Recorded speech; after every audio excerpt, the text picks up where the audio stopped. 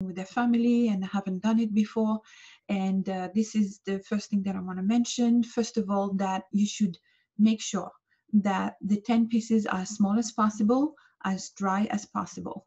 And so that's a good thing to start with. The second thing is, first of all, they have to be small, but make them as small as possible. And it could be very tiny. Another thing that I want to mention is, please roll them up, and because you're going to put them all around the house, and they have to be wrapped. So choose toilet paper. This year, I know toilet paper is expensive maybe, but choose toilet paper, and I'll tell you why later. So you wrap them in a little piece of toilet paper, and as little as possible in a piece of toilet paper, use paper tape. The paper tape you could use is blue tape, blue masking tape for painters. Anything that masking tape is good. It's paper and it can also burn, not like plastic. So that's one thing that to be prepared in order to have the easiest manner of burning possible. The second thing is, once you have these 10 pieces and you collected them in a paper bag, hopefully, you will want to get rid of them. So how do you burn them?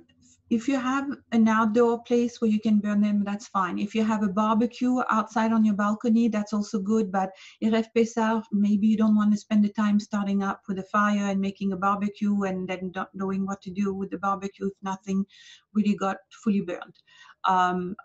The third option you have is to take a little can of tomato sauce, or any kind of can that you have, and put your pieces wrapped up in the paper in the can. The can should be either on cement or tile or something that's not going to be damaged or burned. You put them in, and then you use a barbecue match, a long match. Don't burn yourself. Be very careful. Always handle things with gloves, or protective gloves or mittens, and put them and then burn it. And that's all you do. And now, if they're very small and they're wrapped up loosely with a little piece of toilet paper, it should really burn really fast. You might want to add a little bit of liquid fluid on it, but I don't advise it. It just smells terrible, but you could do that.